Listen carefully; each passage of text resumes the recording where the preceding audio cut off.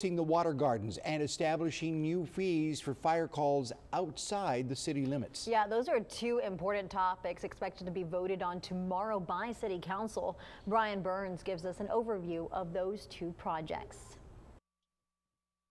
Well, the budget that's in the CIP is $4.5 million. The water gardens behind the American Bank Center have been shut down since just after Hurricane Harvey in 2017. It wasn't the storm, but the lack of power that allowed the garden's control room to flood.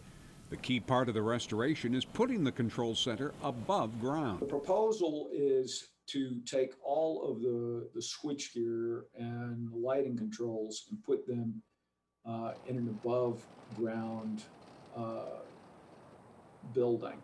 The proposal for the work spans a 2-year period from now to 2024. Another proposal before council would be an adjustment to fees charged to out-of-city residents for fire and ambulance calls. The rate that under the old ordinance really doesn't take into account all of the different factors that need to be taken into consideration when establishing a fee for service. Currently, the city charges $350 per vehicle that is called to a location outside city limits, including a charge of $5 per mile. Because calls include fire and ambulance service, there are different costs involved that can be very expensive.